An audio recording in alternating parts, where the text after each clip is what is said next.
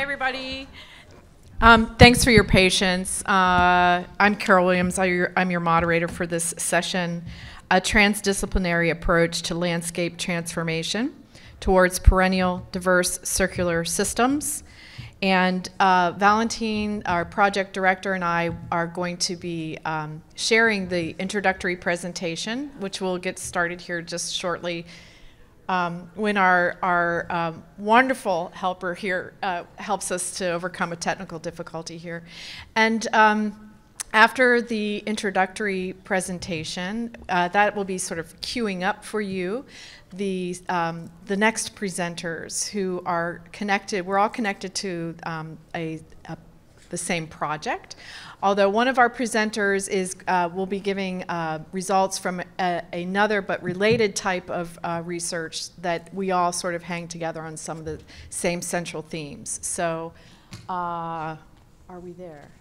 It's loading. It's loading, okay. Does anybody know any good jokes?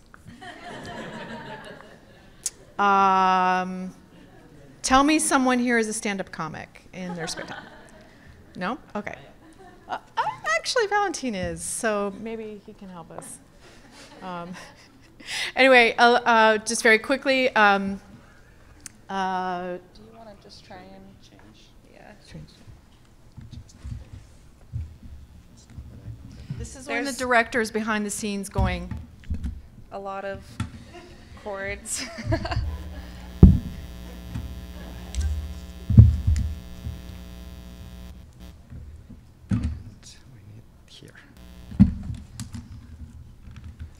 I can juggle, apparently. You said you'd be there willing to help with the presentations. You didn't really know. Right. Okay. Hey, look at that. Carol. Nice. Okay. This is a draft, so there's going to be some slides that are not good afternoon, everyone. Thank you for coming. Sorry for the technical difficulties. I'm Valentin Picasso. I'm the project director of the Resilience Cap that we're going to be sharing to this session with all of you. So we titled this presentation a transdisciplinary approach to landscape transformation towards perennial, diverse, circular systems. And I'm going to talk a little bit about the why, and Carol is going to talk a little bit about the how. And then you're going to see some of the results from the other speakers today. So I just wanted to start by showing a picture of where I'm coming from in the beautiful landscape of the grasslands of Uruguay, where I've learned the beauty and the importance of diversity and perennial forage systems. Carol comes from Kentucky, and we missed the picture in the technical problem, but she'll introduce more about that later. But if you've been paying attention to everything that happened in this Congress, everybody starts kind of with the same story. We have a global problem. There's a reduction in the grasslands. There's reduction in the area on perennial forages, whether it's in South America, in North America, or anywhere. There's been a lot of examples, and I'm not going to show all the examples. I'm just going to remind us that that's how most of our presentations in this Congress have been.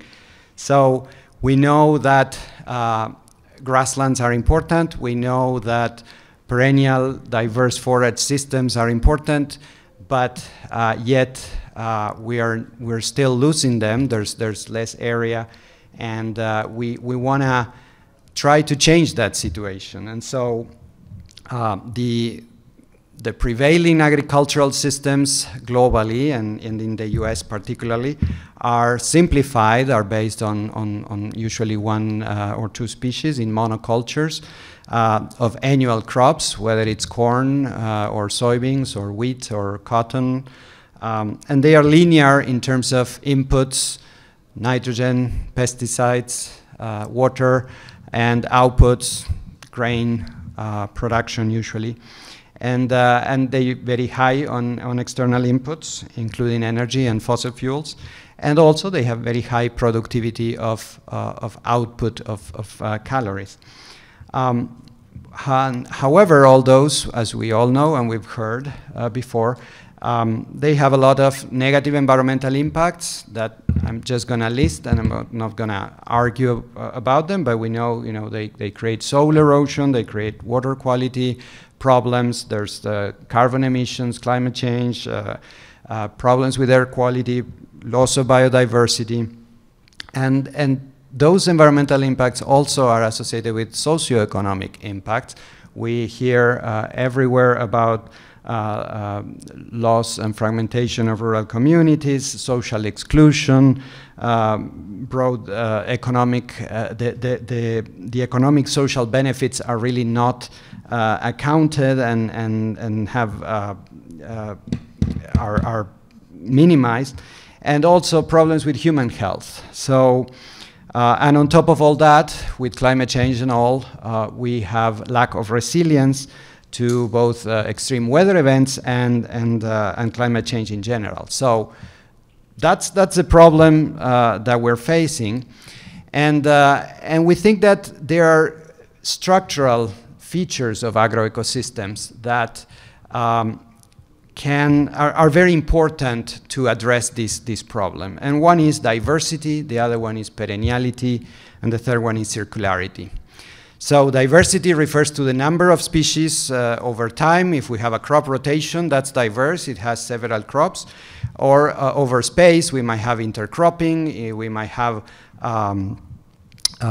forage mixtures. We might have different species in the same space, which there's lots of studies showing that more diversity increases productivity, reduces disease and pests and weed pressure, and increases resilience. And there's many studies showing data for that.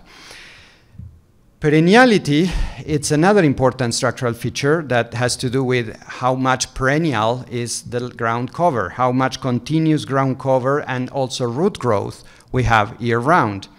Of course, if we have perennials, we have less soil erosion, better water quality, more soil carbon and soil health, more nutrient retention, more pollinator habitat, more stability, and again, there's lots of papers arguing for that.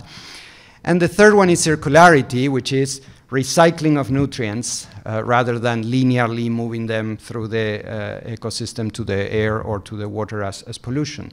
And so systems that either integrate legumes or systems that integrate livestock both have a very important role on recycling nutrients like nitrogen. So diversity, perenniality, circularity are the three things that we think are important to address the problem. And when we think about cropping systems, we think in these two axes of perenniality or continuous soil cover in the X and diversity or number of crops in the Y. And as we move from our annual monocultures of corn or soybean to some short crop rotations, intercropping, adding cover crops, we're increasing perenniality, we're increasing diversity, but really where the green is when we have perennial forages in crop rotations, perennial grain forage polycultures, perennial pastures or perennial grasslands and native grasslands as the top of the creme of the creme. And as we move in that increasing in that diagonal, that's where we have more ecological intensification, more use of the ecological processes to promote productivity, ecosystem services, resilience, sustainability. So our grant is about this, it's about diverse perennial circular systems. We want to promote diverse perennial circular systems. We know them before as forages, but this is a new name, okay? And so we're promoting pastures, we're promoting forage mixtures, crop rotations with perennial forages, living mulches, anything that can add diversity and perenniality and circularity to the system. So this resilience cap, as we call it, is a USDA funded project, one of those sustainable agriculture systems, large 5-year, $10 million grant, which it's aimed to address really a bold critical innovation for sustainability and resilience.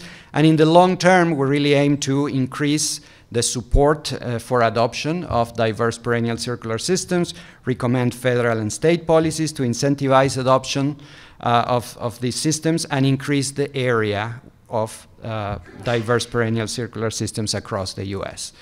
Now, that's what we want to do. That's why we want to do it. And basically, it's moving from those prevailing agroecosystems that are monoculture, annual, linear, towards a transition into forage agroecosystems that are diverse, perennial, and circular.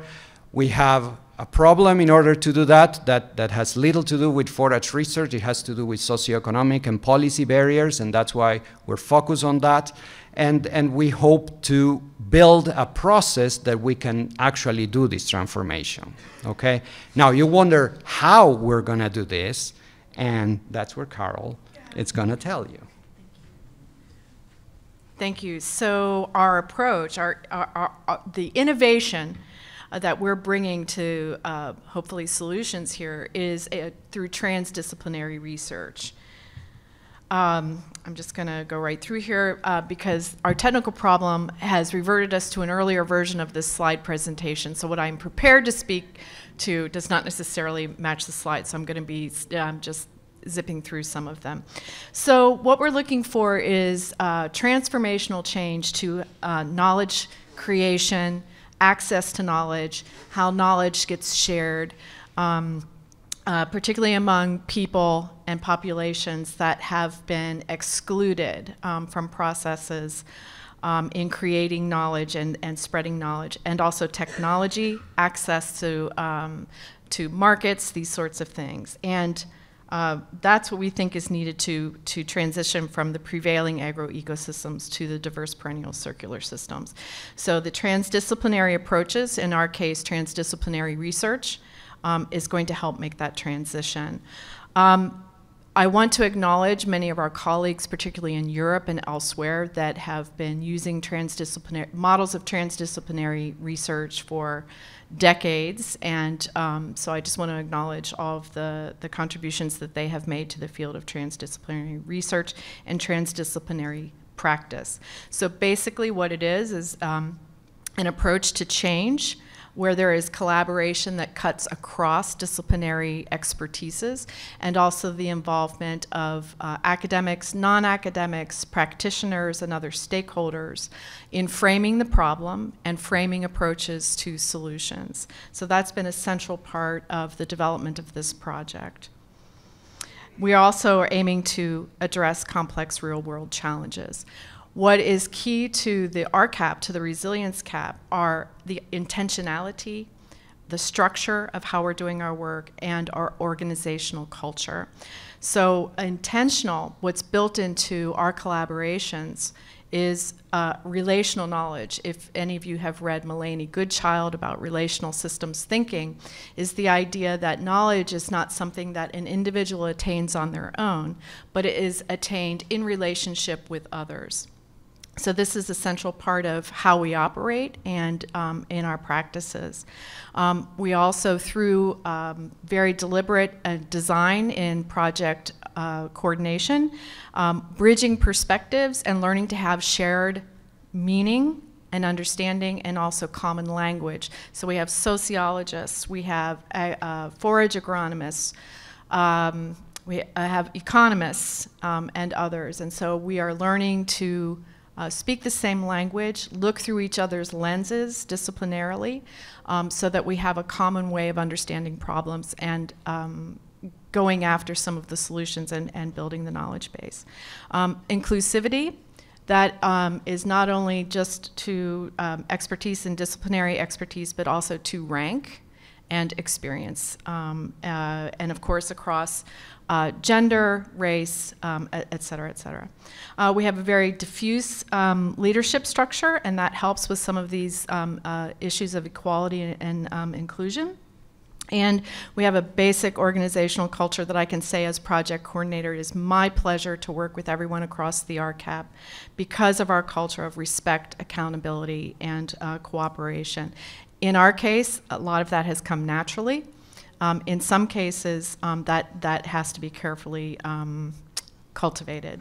I'm about out of time, so I just want to say that the RCAP is organized around six major objectives. And in one of our objectives, a key part to our transdisciplinarity and our research methodology is a national network of farmer collaborators.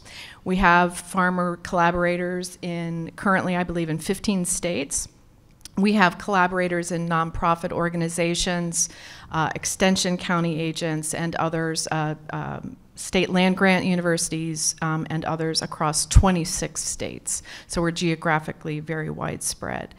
And our farmers are doing on-farm data collection for us in soil sampling and participating in surveys and interviews with our sociologists. I think at this point, in the interest of time, I'll just wrap it up there to say that, yes, we have faced many challenges in our transdisciplinarity, but in adaptive fashion, we are acknowledging them head on and together collaboratively coming up with solutions. We're in our second year of a 5-year program, so check again in 3 years and we'll be able to report back on the transdisciplinary methodology.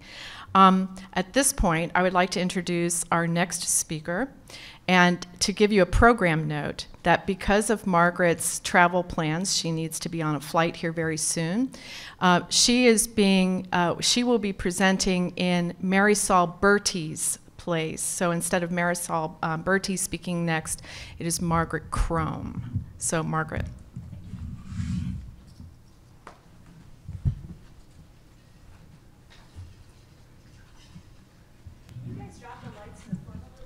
Yeah, one of those switches back there does that. Aha. I don't want to try to do it since I see this right here. That's right there. Oh, no. No? It's not the whole. Okay. Well, we can do that. This should still be.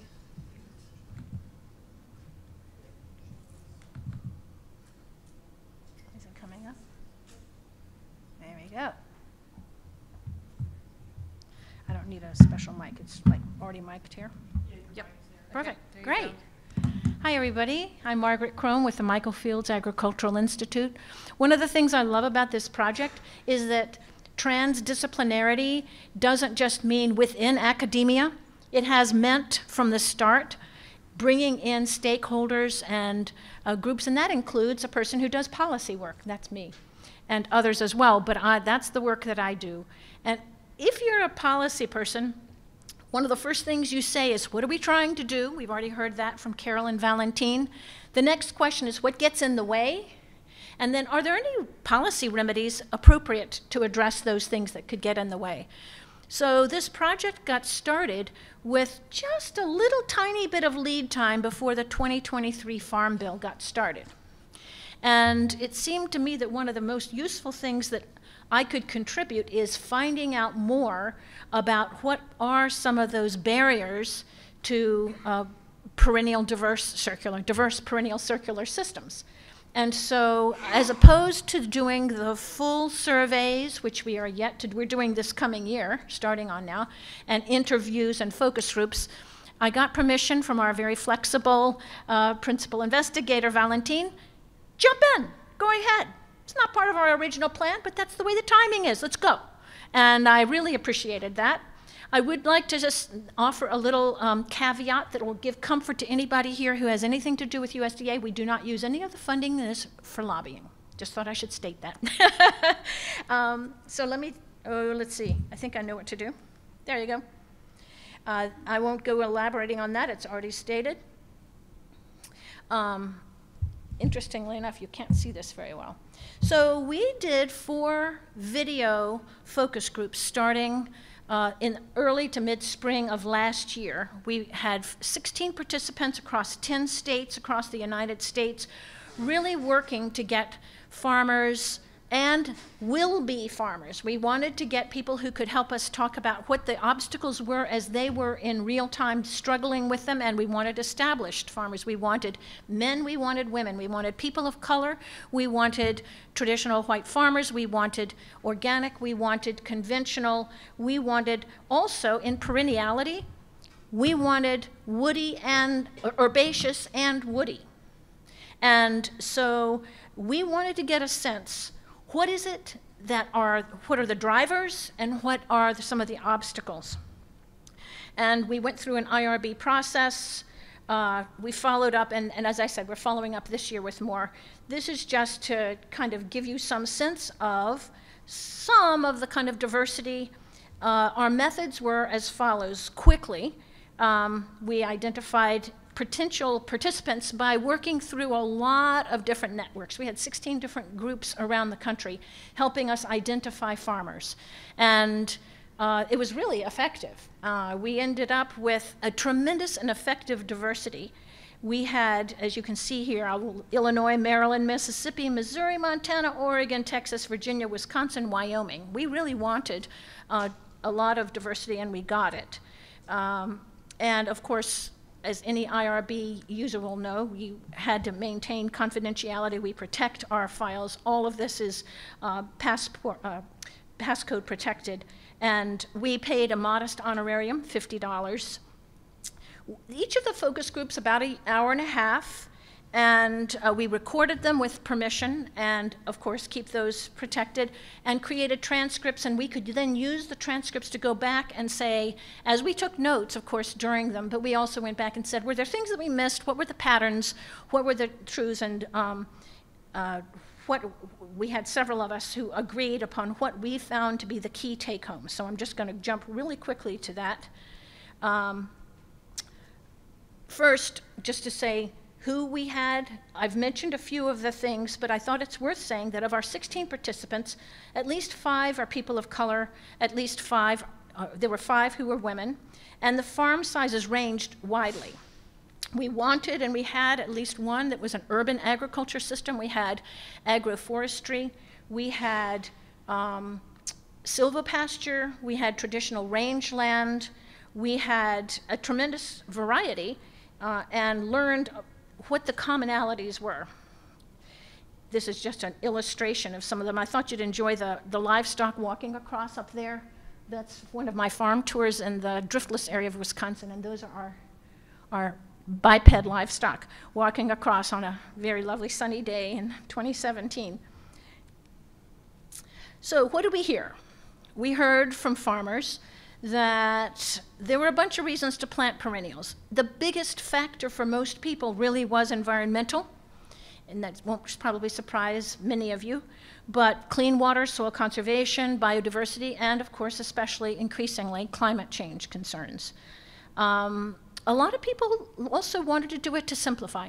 They wanted to have, there's a quality of life associated with a simpler approach, and they wanted less labor. They wanted to have less complex systems that they could manage. Some of the challenges, and we'll go into this in more detail, but one of the biggest challenges about perennials, especially woody perennials, is that they don't yield immediately. That's a big issue for farmers. If you're doing alley cropping and we're doing silvopasture or agroforestry, those systems, you're going to end up having a syncopated timeline, and you're going to have invested heavily up front, and it's going to take a while before they begin to produce. You can ask Carol Williams this after we had that wonderful chance to see your chestnuts the other day. That's an issue for a lot of farmers. Also, there's an opportunity cost.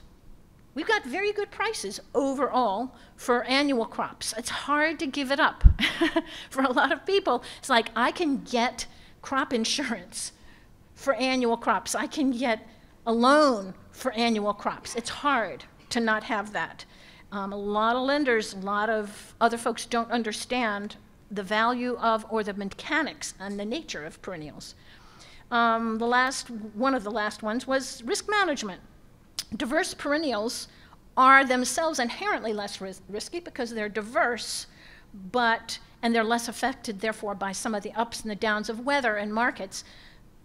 But On the other hand, some of the structures to provide risk management agency, crop insurance, they are far less responsive on perennials. We heard about credit. Some of our producers were debt averse by nature. They didn't want credit. They just didn't want to go there, and that had been their long established habit. But it's also true that a lot of farmers would have liked to have gotten credit and then found it easier. And this issue of the long payback period is really tricky with many lenders.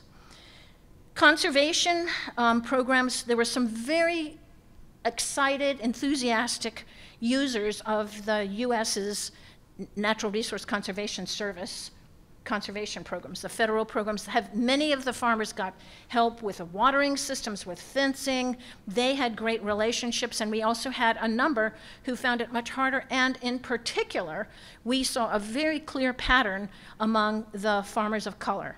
You'll see me referring here in this to BIPOC, Black, Indigenous, Person of Color. That is referring to people of farmers of color, and many of them had several concerns which we really have taken as very important take-homes from this set of focus groups. A lot of them work double, most in fact that we talked with have another job. They're not just farmers, they have another job. They can't get off to go and meet in NRCS's office hours. We've had people who actually have a former state conservationist in the South talked about USDA speak. You know, it can be very off-putting to have people, and there's some issues of trust. Sometimes you have very district conservationists serving several counties, and they serve one county much more favorably than another county, and many of the BIPOC farmers said they just did not have trust. So there's real reason for that. It's a real concern for several folks, and we've talked with USDA about this now. Issues from a lot of farmers, not all, processing markets. It's really variable experiences. The direct markets are certainly the easiest, also very time-consuming, not surprising. Processing turns out to be a pretty big issue for a lot of folks.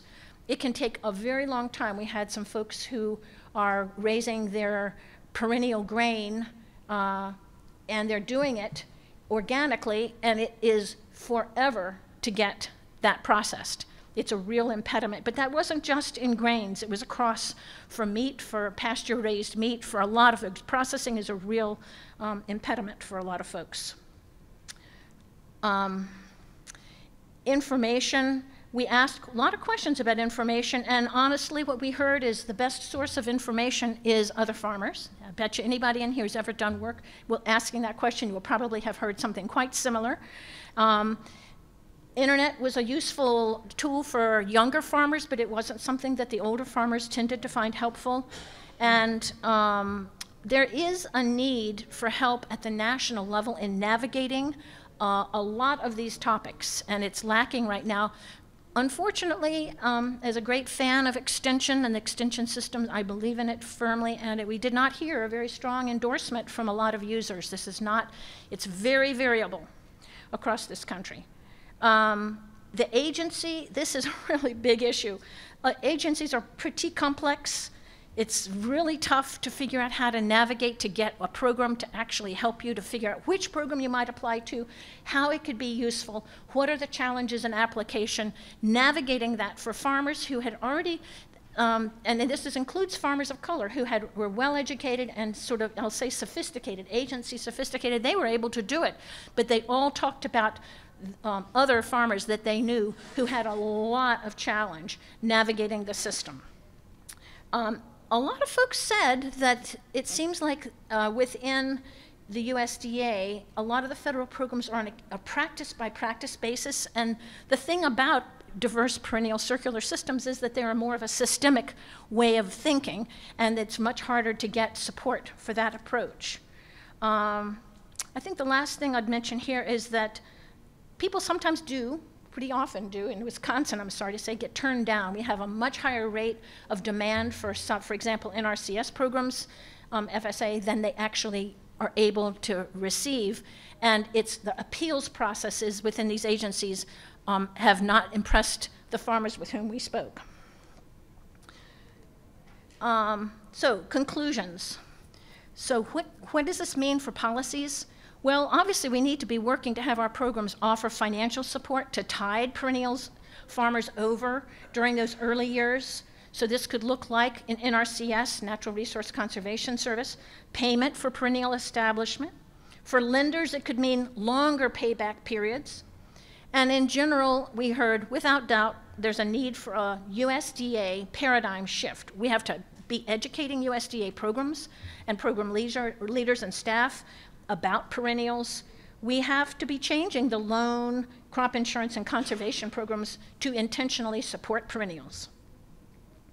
We need to be expanding processing infrastructure, and we need to expand and adjust some of the local marketing programs to support perennial farmers who want to sell directly.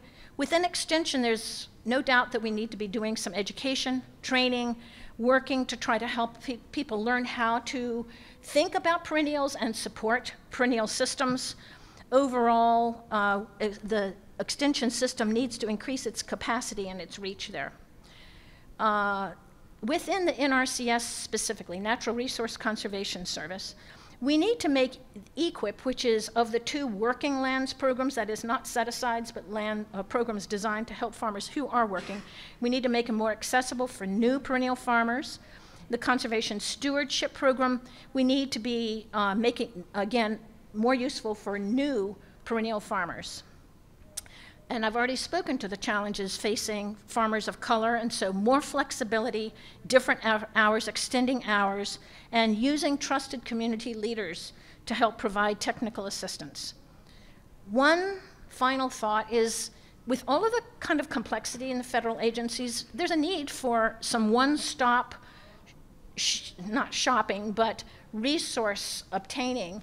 And I personally am a big fan of the ATRA program. If any of you know, it's a project of the National Center for Appropriate Technology. It's the kind of source. There might be others who are really good, but another resource. I want something, and we heard the need for a trusted resource that is national, that can help people figure out what agencies they should go to, how to access them. So, thank you. I don't know if we have time for questions. Are we done? Yeah, we're squeezing today. Thank you very much. Thank you, Margaret. And again, apologies for the technical glitches at the top of the session. Doesn't give us time for questions. So I mentioned earlier that our project has 6 major objectives, and we don't have speakers today on each one of those objectives. Margaret spoke to our policy objective, and our next speaker is part of our data, our agronomic and forage data objective, and he's here to speak about one of our major sub-projects involving data. Our next speaker is Logan Marshall, graduate student in mathematics and computer science at University of Texas, Arlington.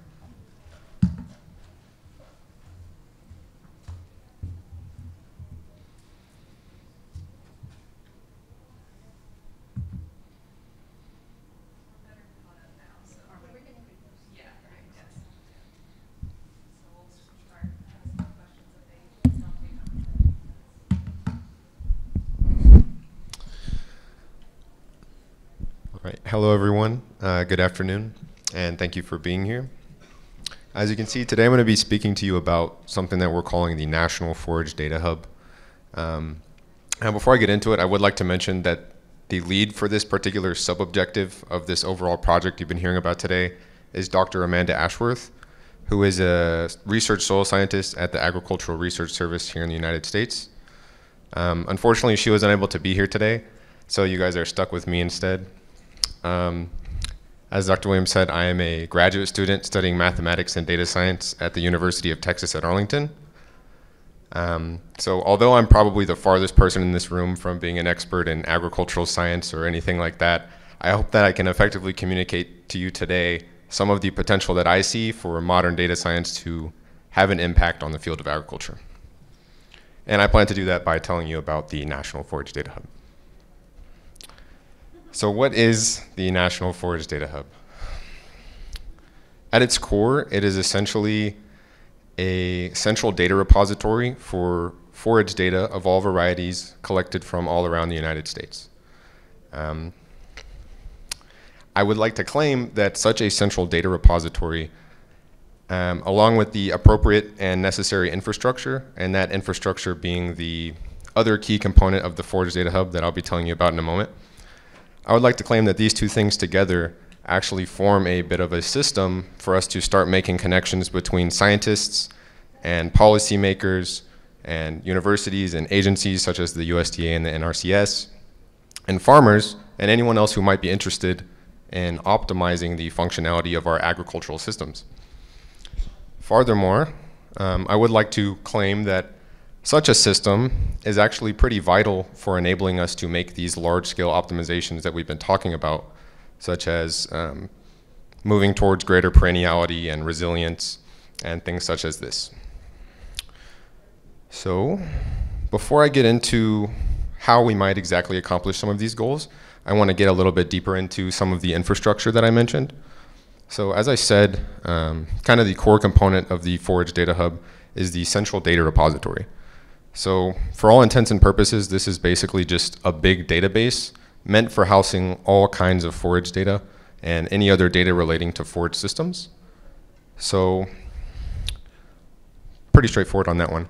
But all databases need data, of course. So the next thing I'm going to talk about is our data sources, or data input streams, if you will. So currently, we're still in the process of getting this whole thing up and going. Currently, our primary data source has been legacy forage data, so data that's been collected in the past from previous scientific experiments. And this data is often no longer in use and has already, quote unquote, served its purpose. So we're hoping to repurpose that in the Forage Data Hub. Now, some other potential sources of data. Carol mentioned the farm pair network. So we're going to be collecting data from that, and we'll have nice information on farmers that are running the prevailing agriculture, the monocrop systems, as well as farmers who are running the perennial systems. And that's going to be a great source of data for us to make some comparisons and provide some additional evidence for transitioning to greater perenniality. Now we're going to have, before I move on, a couple other data input streams that I did want to mention. They're not a part of our project plan officially, but from some of the stuff I've been learning from this conference and just some ideas I've had, I can see, I mean, some like to say there's no fool like a young fool, so maybe I'm dreaming a little large here. But I can imagine eventually incorporating remote sensing data or satellite data or LiDAR data, or yesterday I attended a thematic session talking about near infrared spectroscopy data, and the information to help calibrate some of those machines could potentially be housed on the Forage Data Hub. So all of these data input sources coming from all these different places, different researchers, how is it that we can make sure that all this data actually works together? So there's quite a bit to this, but the key component is something that we call a Uniform Resource Identifier, or a URI for short. This is very similar to a URL, which I imagine everyone's familiar with. It's the thing you type into your search bar when you're navigating the internet. So these URIs essentially allow us to uniquely identify any object or thing, concept, idea, that we might consider in a forage system. So as an example, in the Forage Data Hub, we have a URI for alfalfa. And along with this URI, we have a primary label, and we have a number of secondary labels. So the primary label in this case would be the scientific name, so Medicago sativa. I'm not sure if I'm pronouncing that correctly, but, and then we'd have a list of secondary labels as well. So alfalfa, I believe another common name is lucerne, and then perhaps even, so instead of having Medicago sativa L, you would maybe have Medicago sativa without the L. And then you might also have a bunch of common misspellings. And you package this all up underneath one thing that's called a URI. So now, if we assign these URIs along with all of the common terminology for each thing, this allows us to now search a variety of different data sets, different databases, and recognize, even though this person says alfalfa and this person says lucerne, they're talking about the same thing. And the same thing applies to all sorts of other ideas. So we would have a URI for different locations, for different weather stations, all sorts of different species, perhaps different treatment practices, all sorts of stuff like this. And this will allow us to create a framework for working with all of these data sources that come from different locations, different places that are formatted differently, etc. So farther, the infrastructure for the Forage Data Hub is essentially web-based. And because it's web-based, there is a lot of potential for networking with other databases. So some of you might be familiar with the USDA plants database. So just as an example, kind of tying back into what I was just talking about, if we get a new piece of data, or we get a new data set sent in for the Data Hub, and we go through it and we find that there is a species that we are not familiar with and that we don't have a URI for it yet. What we could theoretically do is on the back end of the infrastructure for the Forage Data Hub, we could send a request over to the plants database and say, hey, do you guys have any information on this thing? And then we can search that database and they can tell us back, oh yeah, I know what this is. Here's all this common information about it. And then we can use that to help package together a URI and then eventually accept this new data into the Forage Data Hub. Some other potential for networking with other databases. Some of you might have heard of the NOAA climate data or the USDA's Web Soil Survey. We could, I guess I'll tie this in with the next point. So user interface, we're gonna of course have a user interface for this, this whole thing, the Forage Data Hub. And one aspect of that is of course gonna be a data querying system. So people will be able to come to our website and ask for this data from this location, from this time that satisfies this condition. And along with just getting the data that we explicitly have in the Forage Data Hub, with this networking with other databases, there is the potential to maybe click a checkbox and say, hey, I would actually like to also get all of the NOAA climate data that's relevant to what I'm asking for, or all of the USDA Web Soil Survey's soil data that's relevant to what I'm asking for. And on the back end, the software could go and gather all of that information and package it up nicely so that you don't have to go do that and worry about that for yourself. So that's just a couple of possibilities with the networking. Other aspects of the user interface, we would like to have a visual dashboard that displays some basic information on kind of what data is actually housed in the database. So how much of this is annual data, how much is perennial data, how much do we have of what types of species, from what locations, things like this. And we would also like to have some other information that can provide, I had a note on here,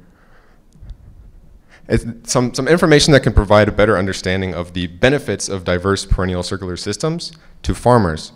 So linking that into my final point here, which is analytics and decision support tools. As you've been hearing, a big part of this overall project is making information like this more accessible, not only to scientists and researchers, but to farmers as well. So because this is all going to be publicly accessible, farmers could come on, and we don't want them to have to download the data themselves, learn some programming language, and learn how to draw these analytical insights. So optimally, we will have some basic analytical tools and perhaps even some decision support tools inbuilt on the platform. So hopefully now you have a decent understanding of what I'm talking about when I say the Forage Data Hub and what it is itself. Now I want to kind of just mention a couple of the points. I think it mostly speaks for itself, but pooling all of this data together like this obviously will increase data availability. It's going to be publicly accessible, as I mentioned, so instead of having to go to all these different places and pull it together yourself, or instead of not having access to the information at all, having this Forage Data Hub is definitely going to increase data availability. And along with that, I think it's relatively straightforward to see how that would also help minimize research redundancy. If you have access to more data, you have answers to more questions without having to go and gather the data yourself. Another aspect of this that I think is pretty important, and I think it solves, or at least has the potential to solve, some of the questions that we've been raising in the previous presentations, and that's establishing a greater cohesiveness. So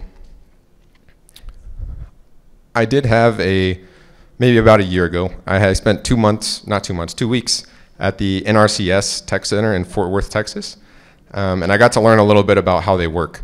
And combining that with some of the other things that I've seen, just working with different people at the ARS and traveling to different research locations, I have definitely noticed there's lots of great stuff going on, but it's definitely disconnected and fragmented in many ways. And it's, you know, as someone new to the whole scientific community, it was kind of surprising.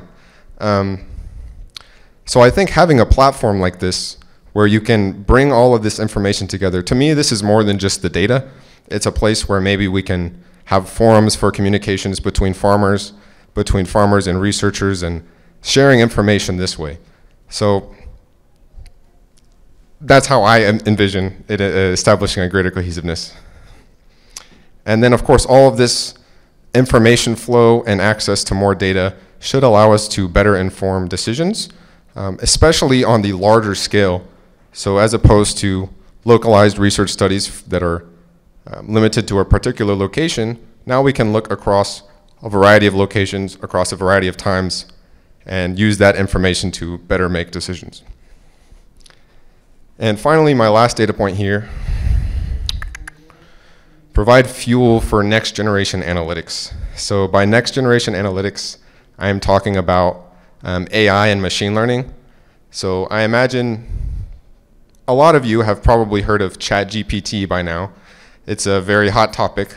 If you don't know, essentially it's an AI-powered chatbot that can answer just about any question that you ask it, and its responses are nearly indistinguishable from a human's response.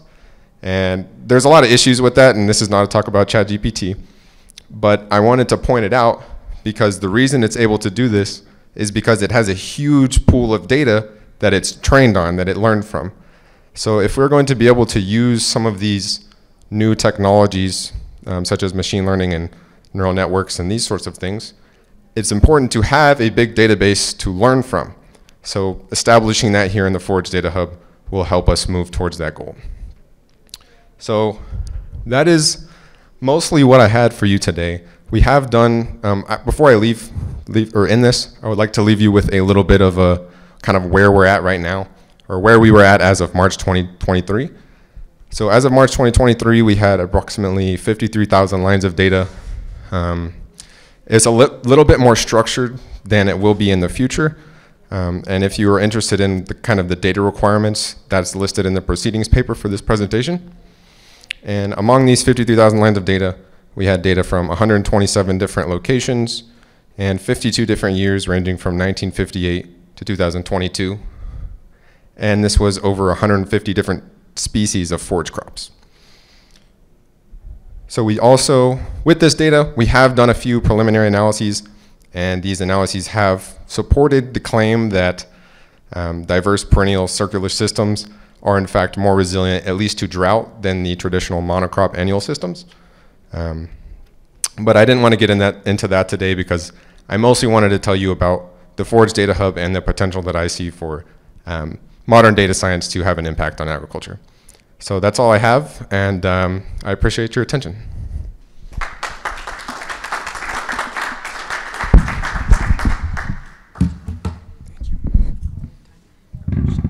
We have time for just one or two questions. Anybody? Yes, Christy.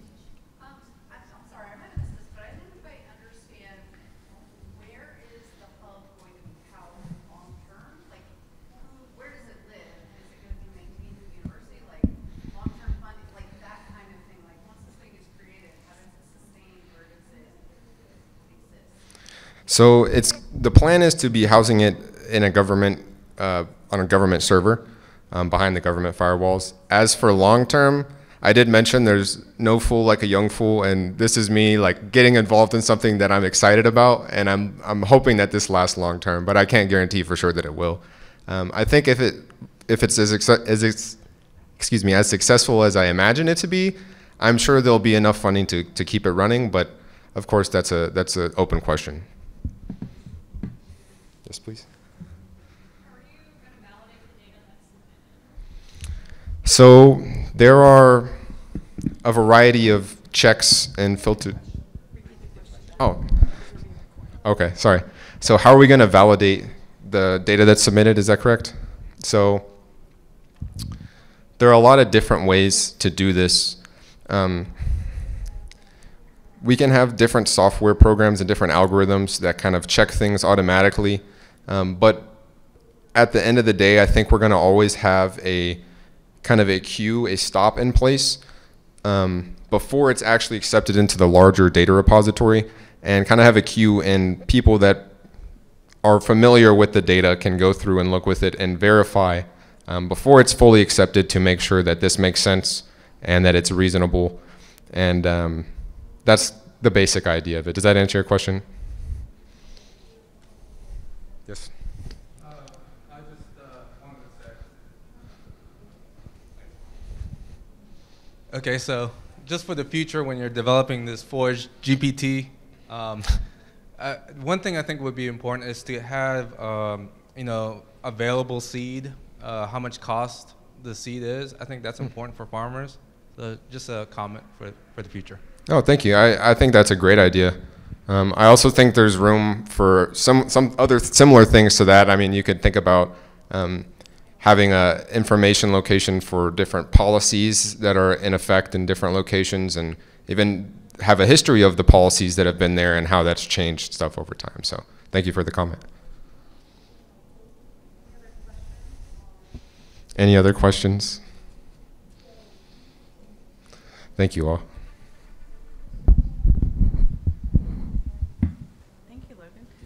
Thank you, Logan. Our next speaker is presenting on another one of our 6 objectives. And as Logan was pointing out, and as we've mentioned before, the National Farmers Network, this comparison of prevailing agricultural systems in comparison to the diverse perennial circular systems, we imagine, you can probably easily imagine that what is prevailing, say, in one agro-eco region is structurally and functionally different. So something in eastern Oregon, where it's arid, and is going to be different, whatever's prevailing, and what is well adapted for a diverse perennial circular system would be looking very different, say, in Central Florida. So one of our objectives is involving mapping and agro-eco regionalization as appropriate to different forages, as well as decision-making tools that are being developed for farmers and other users. And so our next presenter, David Hanaway, is going to speak to his efforts in both of these areas.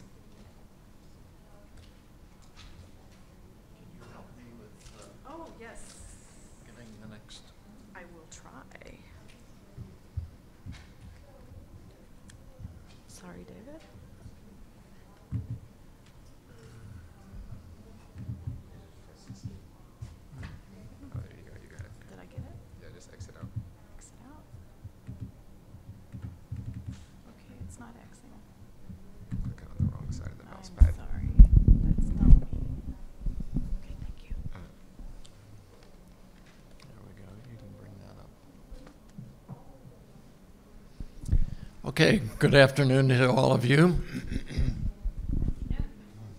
Hello. So my part of the program is designated as Extension 1.1. And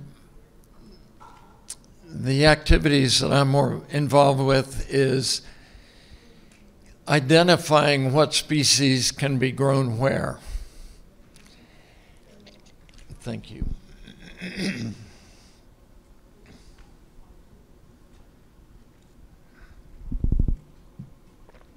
And if you have a forage book and you flip to the middle of that forage book, they will have a compendium of different species. And they will show you the maps of where those species are suitable. And what I call those maps is crayon maps. So how many of you have a 4, 5, 6-year-old and they can draw a crayon map, but they're not very resilient, okay? They don't show you all the details of what can be grown where.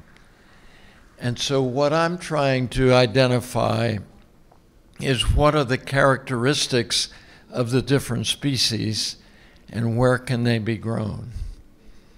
And if I can figure this out. So the page down, here we go. Okay, thank you. Okay, so what I'm trying to do is to identify the different climate species for lots of different species. And so if we're talking about what species are grown where, if you go around to the posters, there are numerous species that are grown. So we're trying to identify about 60 different species. So I sent out to our forage agronomists across the country, and we say, what species do you care about? And they sent a whole list of species. And how do we identify what the characteristics of those species are? And so we're talking about different climate and soil characteristics. And so from a simplicity standpoint, there are lots of other characteristics that we could use. But we're talking about precipitation, T-min, or the minimum temperature. We're talking about the maximum temperature. What is the pH? What is the drainage? What are the salinity characteristics that define those species? So we're trying to say, what are the characteristics of those species that matter? And then to create the species suitability maps for all of those characteristics. And we're going to talk about what are the things that make those characteristics work. So part of the characteristics is saying, what are the functions? Okay, so you can say, I know the characteristics of this plant. It has to have this amount of species, precipitation, all of the characteristics, but what is the response across all of those characteristics? So we're talking about the characteristics. So we say, what is the percent yield of each of the species as a function of their tolerance to these characteristics? And how do we do that? We can't just say, oh, Pete Ballerstedt and Marintasa and all of the people across the country, we have our own perception of where that characteristic is, but what is the response function? And so we're going to create a precipitation, temperature, pH, salinity, drainage class. And what is the response of that to the different characteristics? And so what we're doing is creating a logistic or an S-curve. So an S-curve, so from the low to the high, what is the response of that? And how do we do that from a temperature, from a pH, from a salinity, from a drainage? Each of those have different characteristics. And so this is a mathematical function to respond to what are the characteristics. And you say, okay, where do we get that information? So if I ask you, or if I ask you, or if I ask you, you're going to have different response. And so we're trying to get the USDA, National Resource Conservation Service, how do we respond to all of these? And this is not something we've done on a national basis. So you talked about the characteristics, and much of the characteristics are state by state by state by state. everybody thinks they have the right answer. But it's not the right answer because it's not characteristic of all of the species from around the world. So we're trying to get range and pasture handbook. So NRCS has a beautiful resource for a lot of the species, but the individual states will say, oh no, that's not right, because north of I-70, it's not the same. If we go east, it's not the same as when we go west. And I talk to my species here, and they say, oh, that's not right. So how do we get it right? Online university agricultural resources. All of us as forage agronomists, we think we have the right answer. And we need to get the right answer from a logistic curve, from a Gaussian curve, from a curvilinear curve. How do we do that? So what we're doing is creating functions for each of these maps.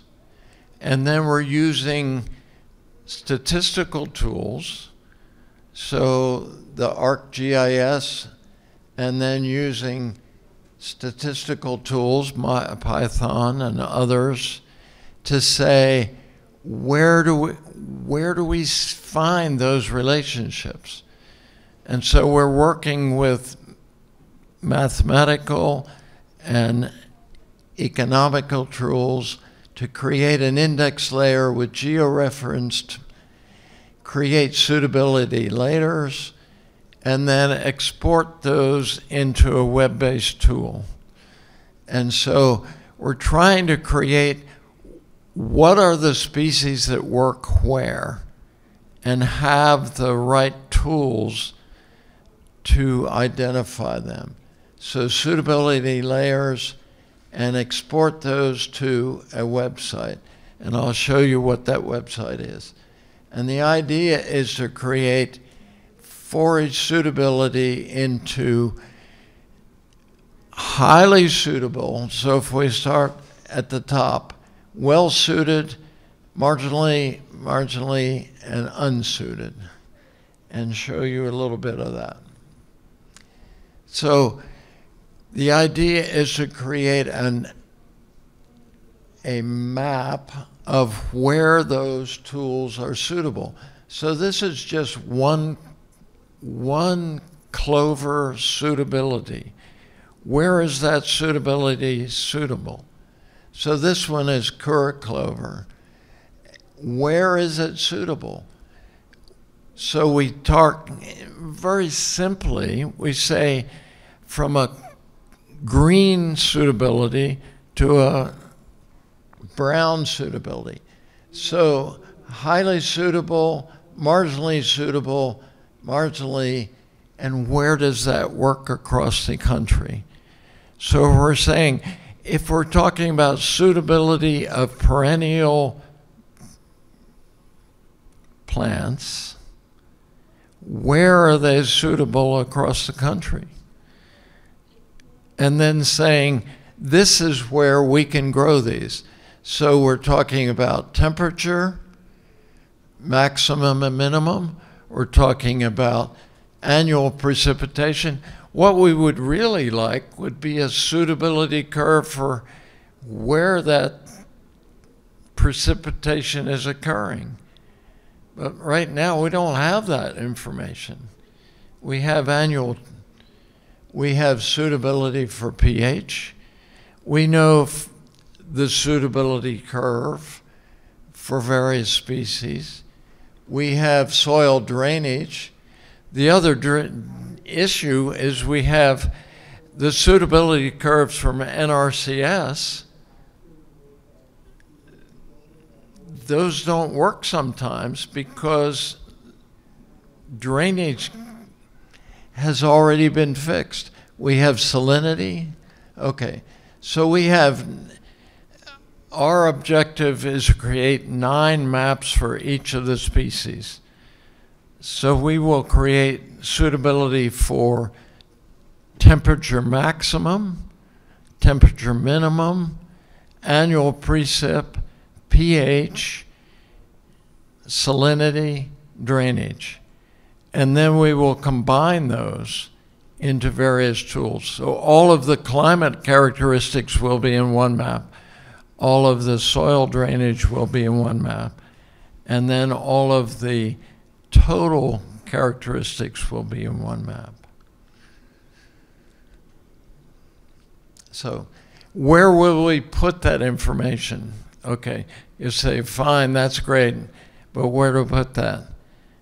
And we will say, we will create fact sheets. So many of you are familiar with extension fact sheets, and we will create fact sheets for each species. We have created for 13 different clovers in the Oregon Clover Commission and put that on one website. And now we will create a different website that will create for 60 species. So if you have any idea of how hard that is to do, I'd be happy to talk with you.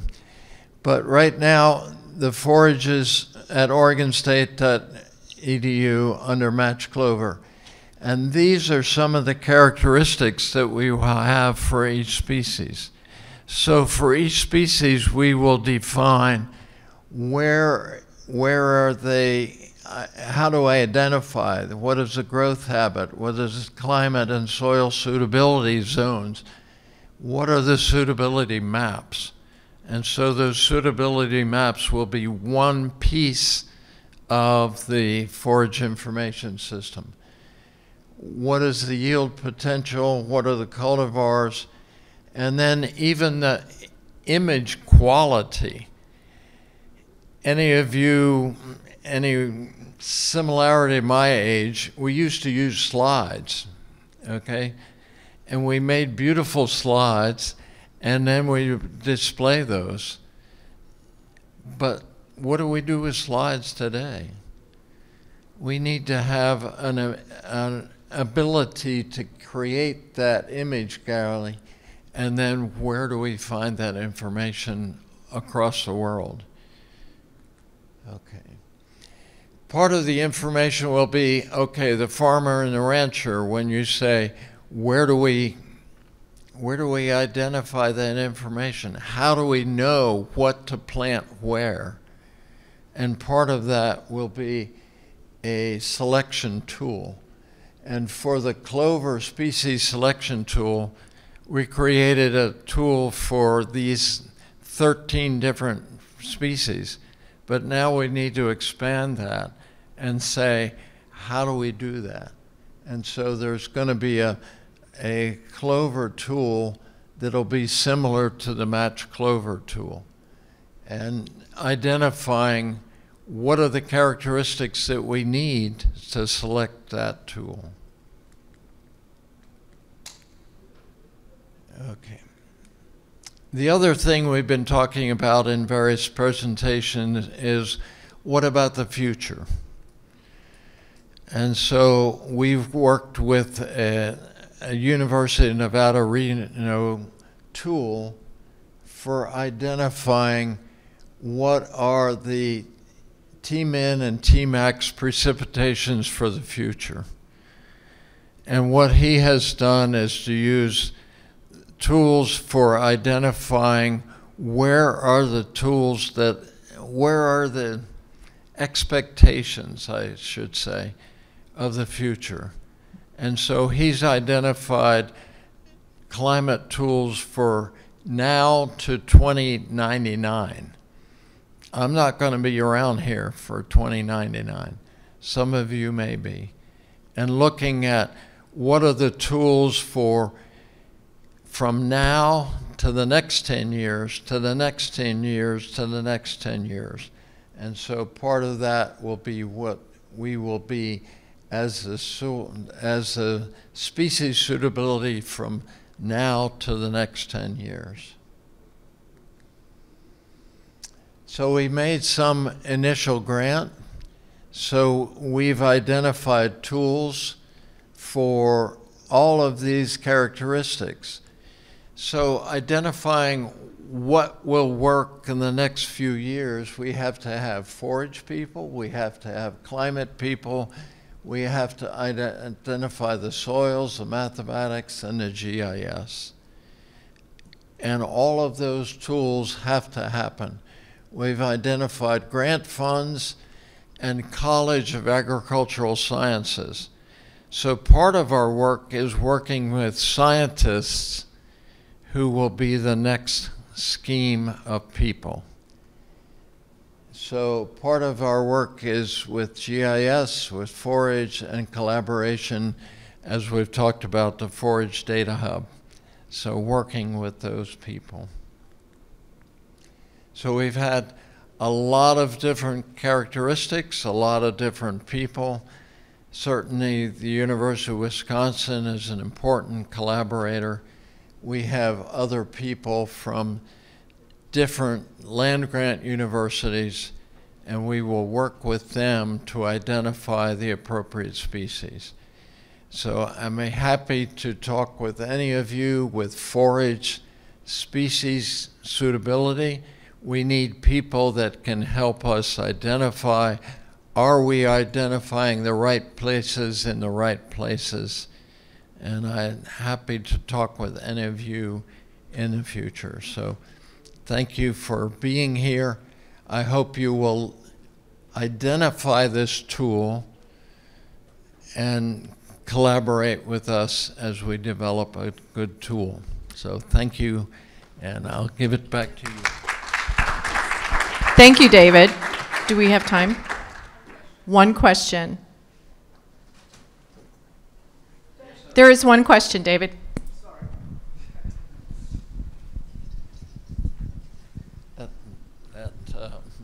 Did you have the monthly rainfalls and be able to calculate a sort of a Thornthwaite soil moisture deficit? Would be one way of calculating a moisture profile. Yes, that would be wonderful. One of my tools, well, I should have mentioned the PRISM data source from Oregon State University. Chris Daly is the one that does a lot of that work. One of the tools that he gave me is keep it simple, make it work, and then fix it later. And so, yes, I'd love to have more delicate tools. The problem we get into in science is we complicate the problem and then we never fix the problem. So the problem is get it simple and workable and then fix it later. So yes, please give me your data card and we'll work on making it better later. Thank you, David, and thank you for that question. Our next speaker, as I mentioned earlier, we had to swap speaking slots due to a travel concern of an earlier speaker. So our next speaker is Marisol Berti, and she is lead on life cycle assessment in the RCAP, and she's presenting today on some related research. We're a little bit early in the RCAP for our LCA, but she's going to speak to some related work. Marisol is at North Dakota State University. Thank you, Marisol.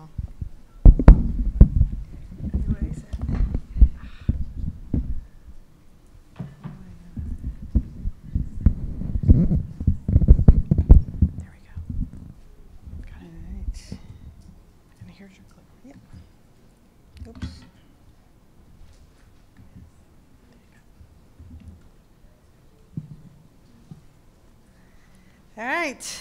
Good afternoon, everyone. Thanks for being here. I know it's kind of late, but yeah, I'm part of this CAP, and I'm really excited to be part of it. It's been really fun. We're a lot of people here. I'm the the lead of the Objective 2, which is the agronomic research, which includes the Forage Hub, includes the Farmers Research Network, and also the agronomic research that we're doing at many universities, all of them with the goal of how we integrate perennial forages into annual systems. That's what we're all trying to do. And so my little drawing there, diagram, kind of tried to see what we're trying to do, right? We want to get all that diversity of animals, microbes, plants, everything, by creating these systems in our agriculture environments. So also we have the life cycle assessment and environmental impact, which is where I work, because we want to know and want to demonstrate that this is the way we need to go to really improve our environment, to reduce our greenhouse gas emissions and our polluting our waters. And so these tools and modeling really helps us. And the information I'll present is from my cap that I have before this one, but we are moving towards, and this is what we'll do with the data that we're collecting on this grant. We will be doing this too. So that's an ugly picture, right? Unfortunately, it is a true picture of North Dakota. And that's what happens sometimes on springs that were dry. You can see the field it has residues, no till it's still blowing. Okay, we're losing our precious resources. All the northern Great Plains have this huge problem of erosion by wind. All that soil that we're losing is very fertile soil, and soil that has a lot of nutrients in it. We're losing the top soil. And so that's what's happened with intensification of crop production. You know, we move towards more monocultures, less diversity, and of course we got a lot more yields. So the yield curve, they all went up, which is great. We're feeding a larger population. But with that, we start having all these problems that that one of the reasons is because we took perennials out of the system. In the past, most northern Great Plains and Midwest, all farmers had alfalfa, you know, at least one part of the rotation, or some kind of perennial grass. And they had livestock too, even maybe not too many, which helped with the cycling of nutrients and keeping the system working. Well, we got rid of them, and this is exactly what happened. So with that, we lost you know, we reduced the crop diversity, lost biodiversity, arthropods, not biodiversity only of insects, plants, but also of microbes in the soil. Nutrient losses and loss of resilience. Now our crops, in a soil like this, if we get a drought, the yield will go down. This soil doesn't have the life it needs to be able to stand the drought. You know, with all the fertilizers and inputs, we lost the capacity of that soil to be able to resist drought and maintain yield and stable. So we pollute our water. Everyone has seen this picture, not mine, you know, of the Gulf of Mexico hypoxia zone because of all the nutrients in the water from the Mississippi River, you know, from the whole Midwest, phosphorus and nutrient, because we put fertilizers to try to increase our production, but half of that is going into the water, because we don't have a system that cycles these nutrients. And that's why this cap is really important because of that. So in here we see, I'll try to show. So this is our you know, business as usual type in the Midwest, corn and soybean, 2 crops only, right? Where we have parts of the season here where we have a very susceptible soil that to soil erosion, to leaching and runoff of nutrients, right? We don't have anything to protect from losing, and then we're also, because of the soil is not covered, we're also losing CO2, nitrous oxide emissions, which are greenhouse gases. They're gonna impact, you know, our climate. So that's the business as usual.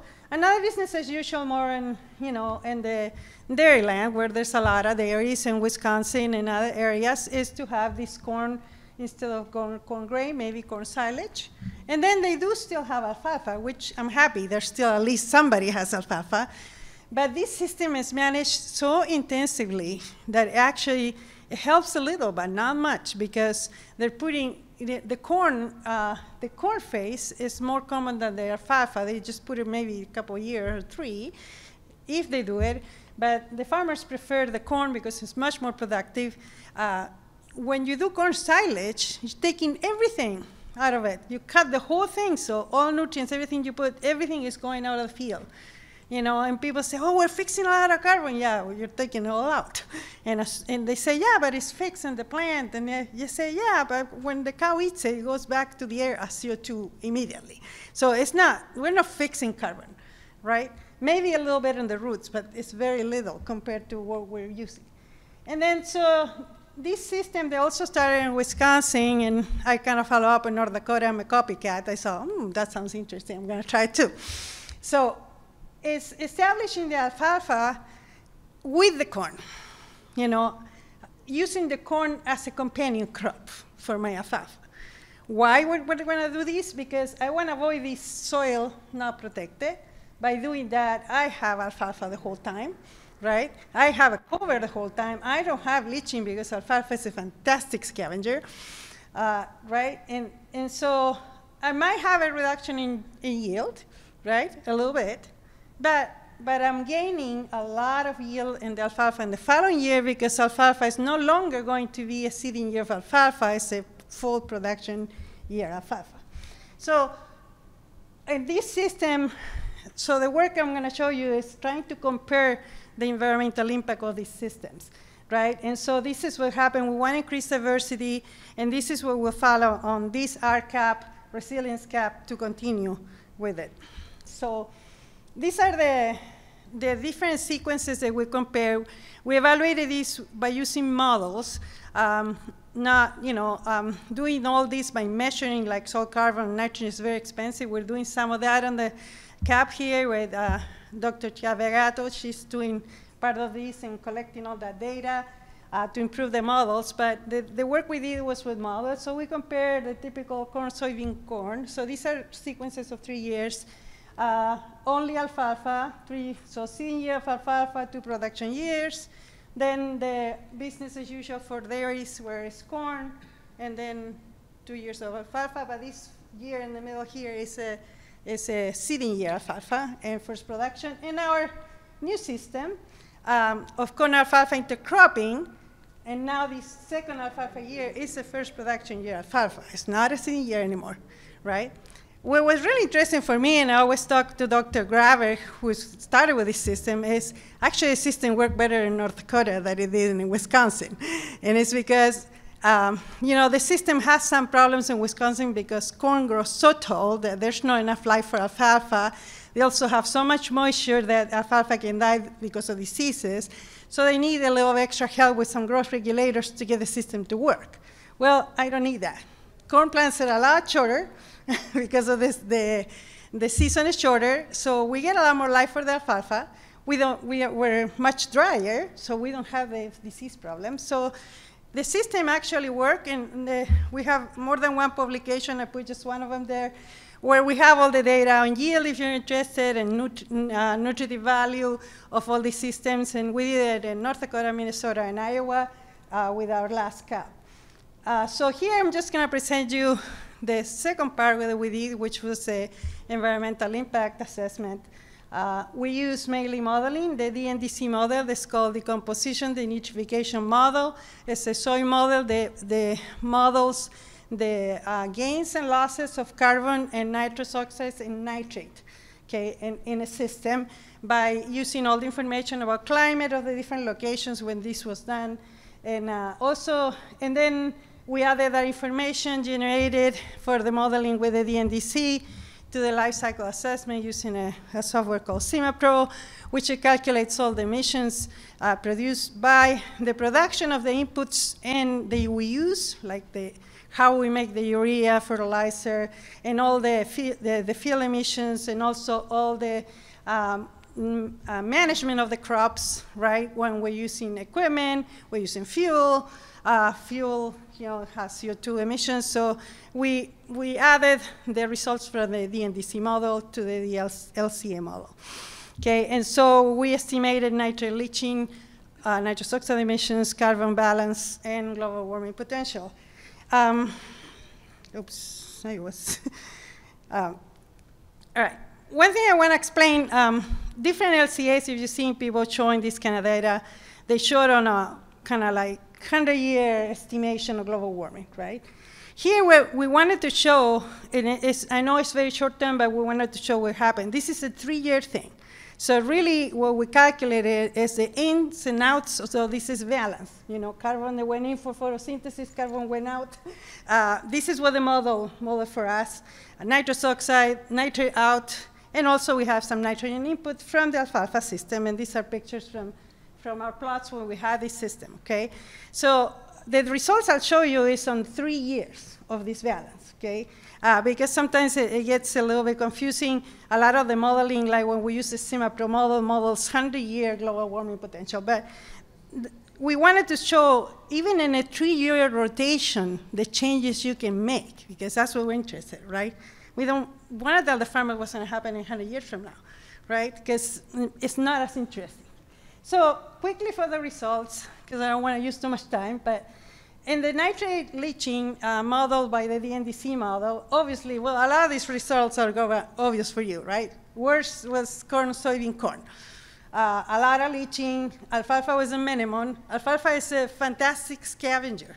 Alfalfa will take all nitrogen from the soil before it fixes nitrogen. Why? Because fixing nitrogen is a very expensive process for the plant.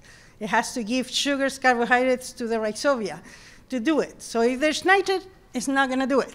So it can clean up the soils. They actually use alfalfa as a clean up spills because of that capacity. So you can see no nitrate losses. And the other systems, we had,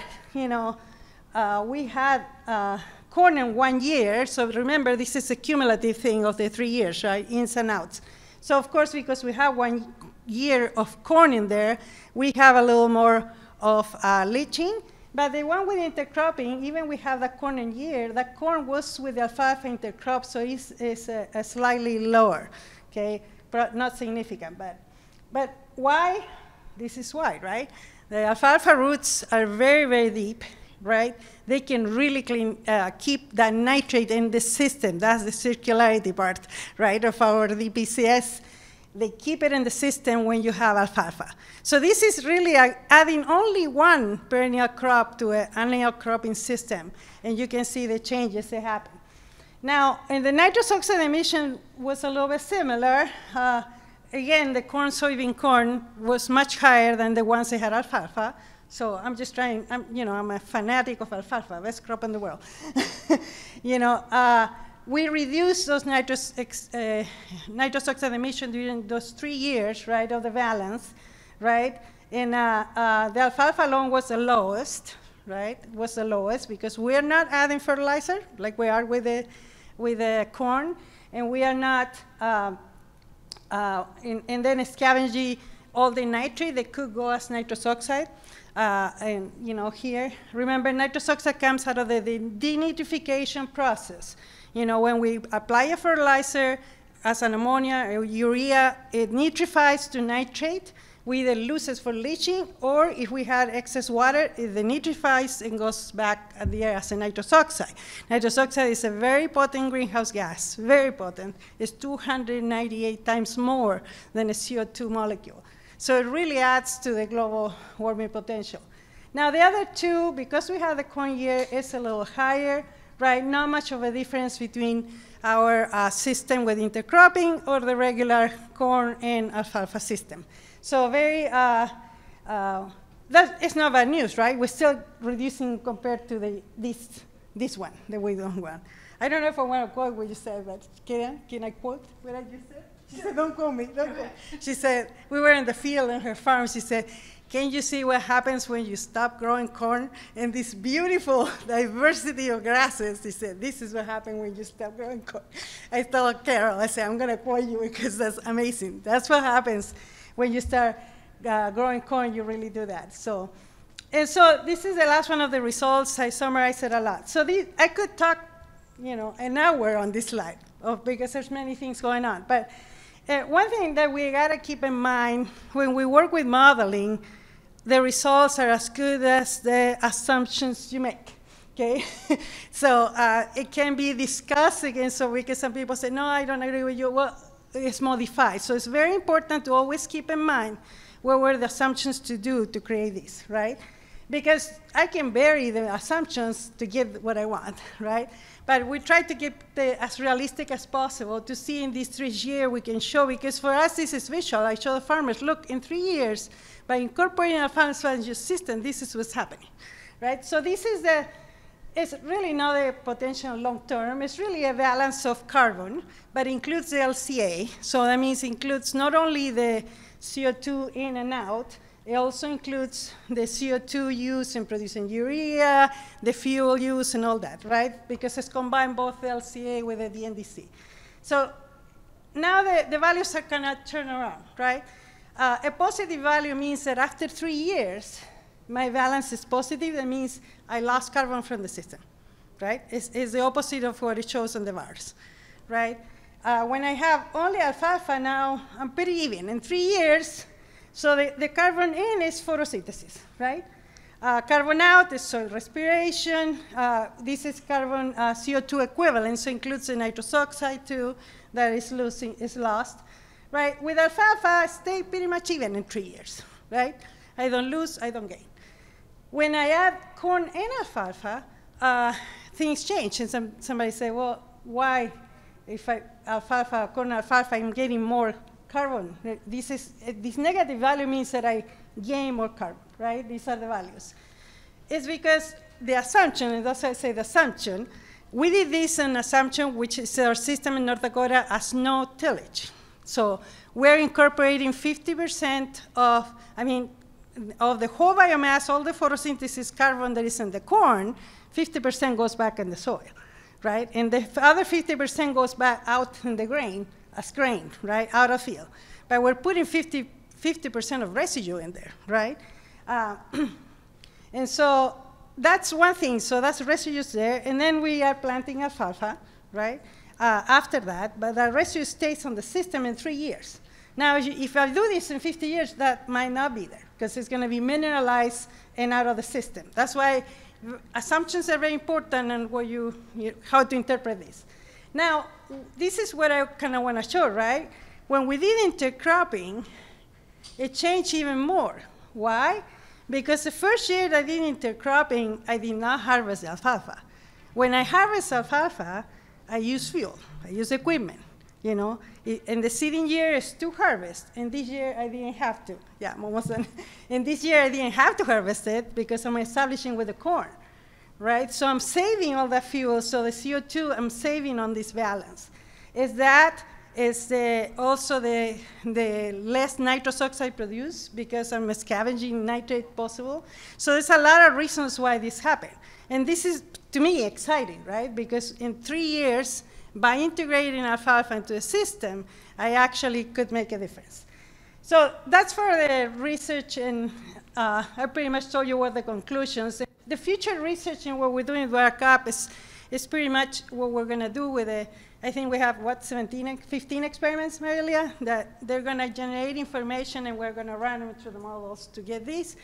But we also are in the diversity part with Dr. Lamp in Maryland, and some of my students already are doing this. You know, Haley, my PhD student, is here. She took those pictures. They say a picture is 1,000 words, right? I don't have to tell you that corn, alfalfa, and corn alfalfa look different, don't they? So the diversity of insects, I never done biodiversity work with insects, never. The diversity of insects, it's incredible. It was really crazy how many there were in here, how many crops. We're also doing not only diversity on insects, but working with other projects. I have several projects related. We're also working with mycorrhiza diversity, rhizobia diversity. We're trying to go a little farther in diversity than just insects. It's really fascinating. Like I said, I could be talking for an hour. And now my student is doing also working with soil pit traps for crawling insects and different crops, right? And we're going to start working with the CAP. We're working with sunflower, and I got a NIFA project too on sunflower alfalfa now. So we're going to do the same thing with different crops. And we've been so happy that NIFA has really supported us. I don't know, 10 years ago, it's like, are you crazy? Now, all this intercropping, because of the benefits it has to the environment, is super exciting. I'm super excited. I'm having really fun. So a lot of people say, why do you want to be there? I'm really having fun with my students. This is a great, these are all the NIFA projects, including the RCAP, that we have funding to be able to do this and have fun, right? So you get funding to have fun. That's great. So thank you.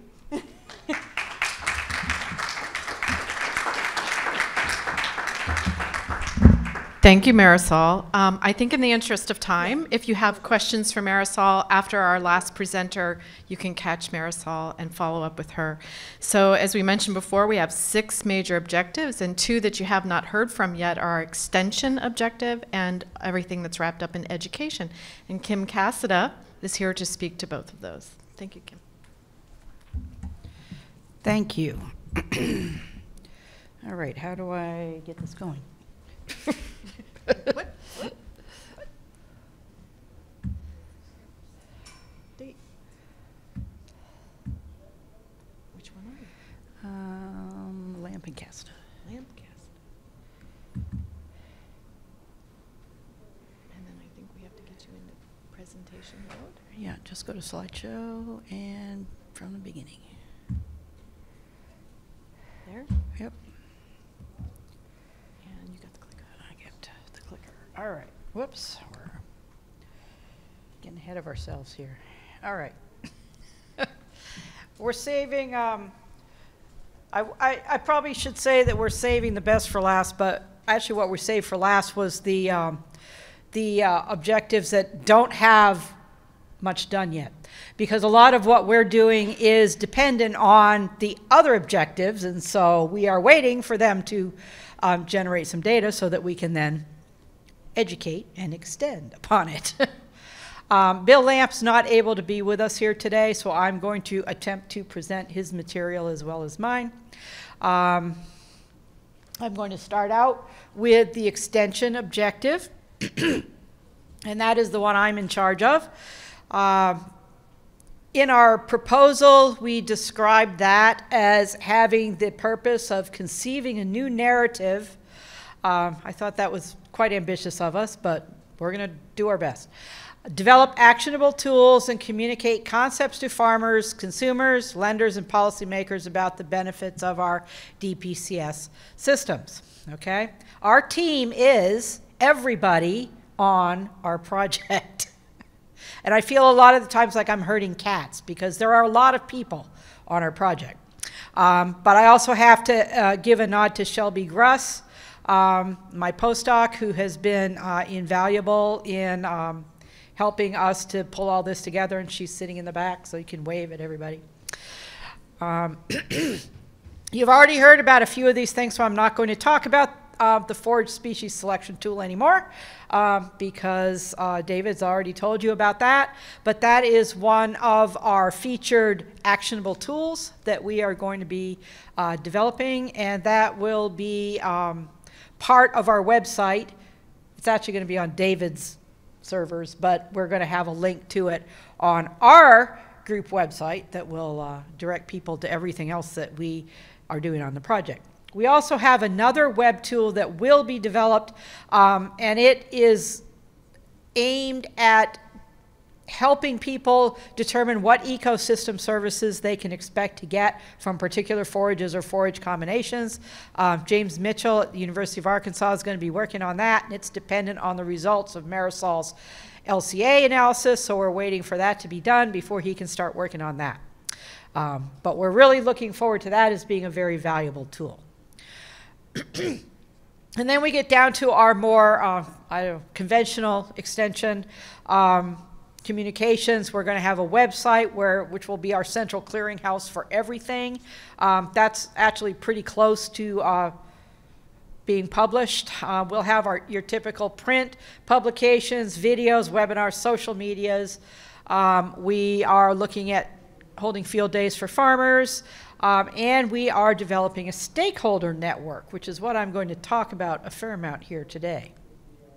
First, I'm just going to say a couple words about the cooperative extension system in the United States, because I know not everybody in this room is from the United States. So how does it work here? The motto, you might say, of cooperative extension would be translating research into action. And I've always thought that we in the United States have it only half right, because we are very focused in this country on taking research and turning it into information for farmers. We are very poor in this country at listening to the farmers and what they need and taking that back in the other direction. So that's one of the things we're trying to change a little bit with what we're trying to do. As our typical system here would start with federal funding. It will trickle down through our land-grant universities, which are each state mostly has one of those that's targeted with agricultural research and education, and then move down into the local offices. And you see there are no farmers in this graphic anywhere. Whoops, wrong button. All right, so we are trying to do this a little bit differently. We have the transdisciplinary team. We've already talked about that, but we're trying to get our people out of our disciplinary silos and moving up into transdisciplinary territory where everybody's talking to everybody else. We have a lot of different disciplines represented. I've probably forgotten some of them when I put this together. There's a lot of different opinions here about what we're doing and how we should do it. It's been a challenge. One of the things that Shelby and I did right from the beginning when we started working with our state collaborators is we wanted to find out how the extension was set up in each of our collaborating states. So we just sat down on a Zoom meeting with each of our state collaborators and we tried to get some information about how things were done in their state. So some of the things that we were trying to find out included the relationship between the university and the county agents or educators. The people out in the county, they're the boots on the ground people. They're the ones that are usually interacting directly with the farmers. I will also point out that depending on the state, they will get real touchy about whether you call them an agent or an educator. But we do still have both in this country, depending on the state. You got to get it right when you're talking to them. We wanted to find out about their administrative structures, which are similar but different. We wanted to find out what kind of support they had within their states for different extension programs, funding, assistance, just how things were set up. How far do they have to travel in their state to get to their clientele? All right. I'll give some results of this in a minute. What are the preferred communication strategies amongst the farmers? What is the structure of a typical field day, and what is their funding model for events? So some of the things that we found out when we're looking at the structure is that there's two basic models. We do still have some states that have a agricultural agent or educator in every state, all right? That used to be the norm, all right? It is no longer the case everywhere. Budget cuts, you know the drill. A lot of states are starting to lump counties together and having one agent may be covering a really large territory.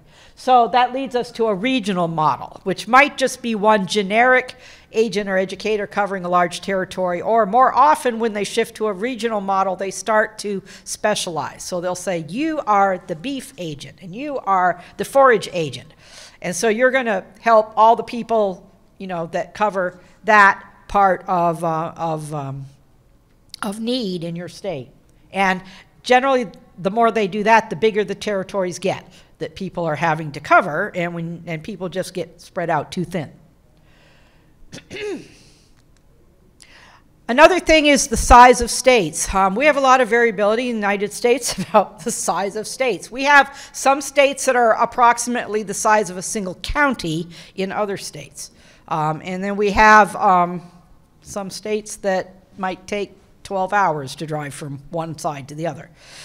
So this becomes a considerable impediment to people being able to actually visit farms. If you have travel times that might be 5 hours or more from your office to your farm that you need to go visit, that is a funding problem as well as a time problem.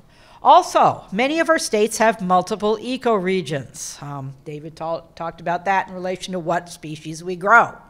So for example, when I worked in Arkansas in extension, you might as well not even, I was in southern Arkansas, you might not as well even think about what they were growing in northern Arkansas because it was not the same as what I could grow where I was.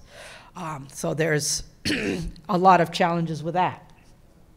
Support. We found that most of our county people and state specialists had support for layout and design of print media. We still have that. It was quite variable about whether or not they were going to have support for professional videography. You know, anyone can go out with your cell phone and take video, but that's not generally the best quality that we would like to do when we're really doing a professional job to reach people. And also the event funding is highly variable. Usually events are expected to pay for themselves. So either you have to charge a fee, which doesn't go over well with clientele, or you have to find sponsors because everything costs money. If you're going to serve them food or something, it's going to cost. Communications. Many of our farmers still prefer print media. All right? We've tried diligently to switch them over to online sources of information, and some will do it, but a lot of them still won't. And there's reasons for that. Sometimes they can't. We still have problems with rural broadband access. And also there's a very high variability in acceptance of social media. A lot of the younger farmers will use it, the older farmers not so much. All right, when we look at the structure of field days across the country, it is also variable. In the southern part, we could do that all year long, and the attendance might be anywhere from 10 to 100. In the northern states, you're only going to be doing field days in the late spring, summer, fall, especially not in North Dakota. In the wintertime, in our northern states, I'm from Michigan, we do online or meetings.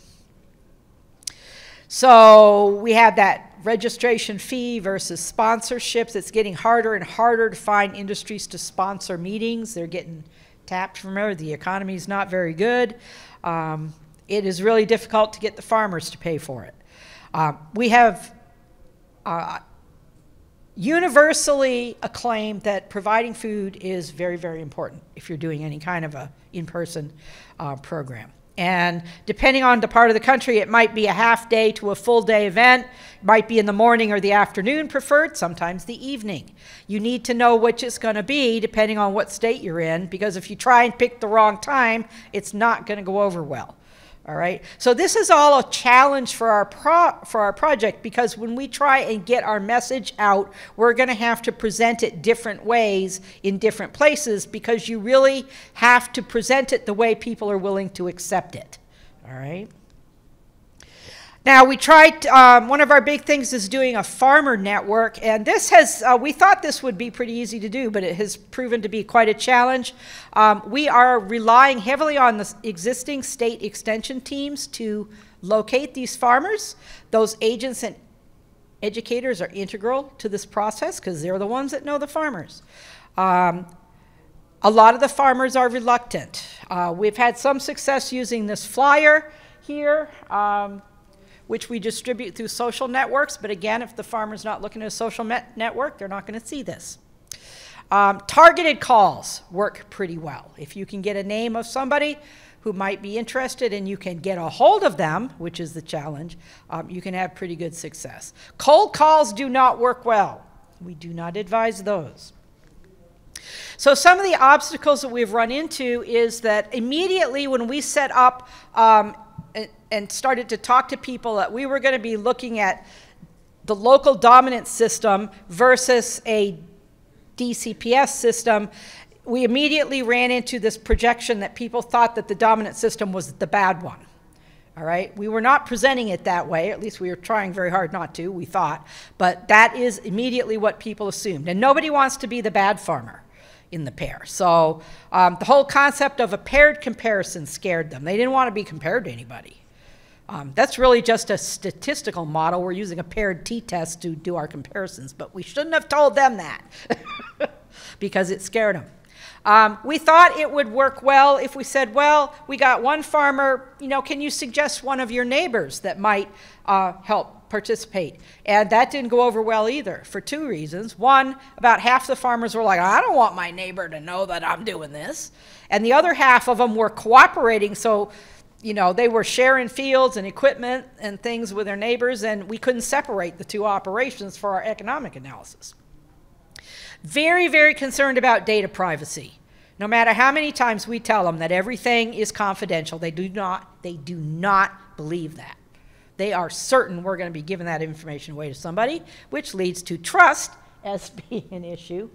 It's also really difficult to find those underserved farmers that we particularly want to reach, because we're already not reaching them, and so we aren't finding them when we go out and look for them. Many of the farmers are very reluctant to use email. And one thing that we recently have run into is that we've discovered that there is a really large amount of competing similar projects using survey and soil sampling paired design type projects. And we're running into people who are going, well, I've already signed up for this project. And we're like, no, you haven't. It's like, well, it's some other project that is so similar that they can't tell the difference. So just a few things to keep in mind if you find yourself out recruiting farmers. And I'm going to leap into the education part and hope that I can present Bill's information adequately. So our leader of the education objective is Bill Lamp at the University of Maryland with his helpful assistant. And he's got 10 participating state coordinators that are doing all these things in their states. And for the interest of time, I didn't list all of them. So some of the things that the education group is doing, I should also point out, I am part of the education group as well, so I have been participating in some of these. So I have a little bit of knowledge about them.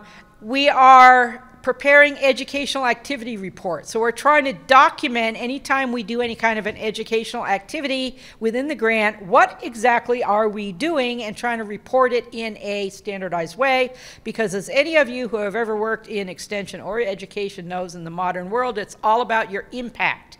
So you have to be able to document that in some way. So we have the standardized report format, which I know you can't read, that we try and put together for each event.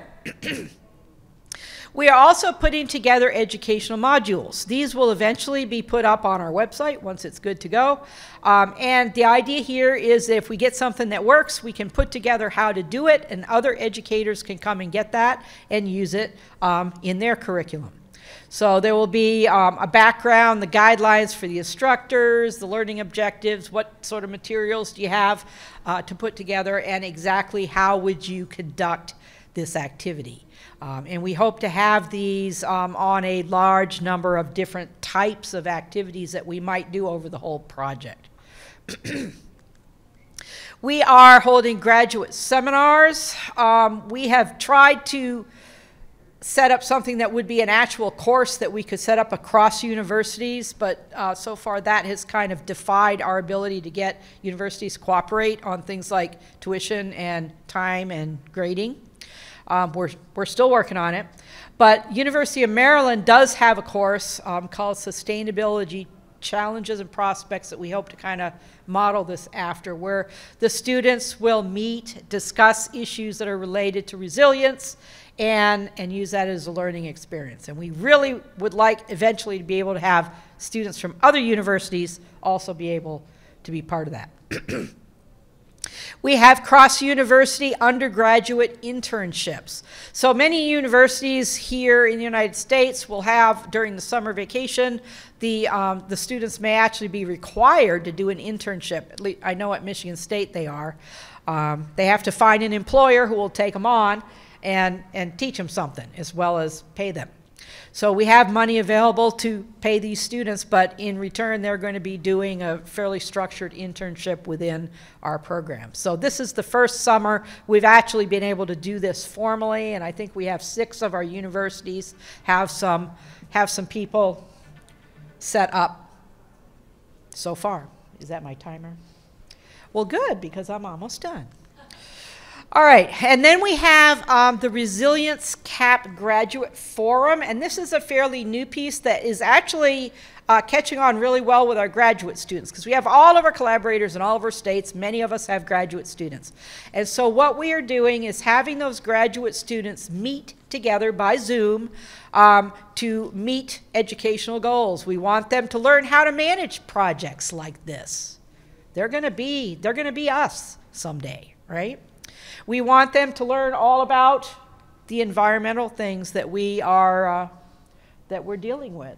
And we want them to learn about the education and extension and how you get that information out and how you listen to your clientele. So they're meeting once a month. They have guest speakers sometimes, either from in or outside of the project. They discuss papers. They do all kinds of fun stuff. And they're very excited about it. And lastly, we're looking for opportunities to build off of what we're doing from other funding opportunities to move forward with more understanding of our goals. And that is what I have.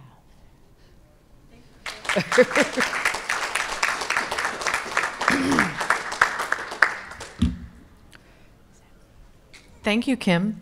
I think we're at the end of the time for our session, so if you have questions, well, I'll ask our speakers to come to the front of the room and congregate up here, so if you have questions for any of them, please come forward and join us. Thank you so much.